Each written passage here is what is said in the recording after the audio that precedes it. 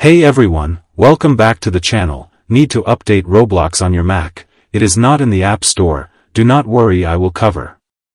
In this video I am going to show you how to update Roblox on Mac.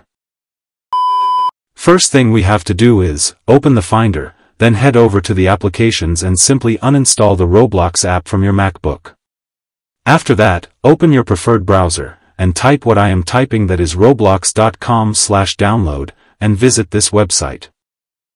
Now click on this Download Mac App button and download the Roblox DMG file. After that, navigate to the Downloads folder, and install the updated Roblox DMG file on your MacBook. And that's it guys, this is the way to make your Roblox is always up to date on your Mac. Thanks for watching, hope this video helped you out. Please like the video, subscribe our channel and hit bell icon for more Roblox tutorials.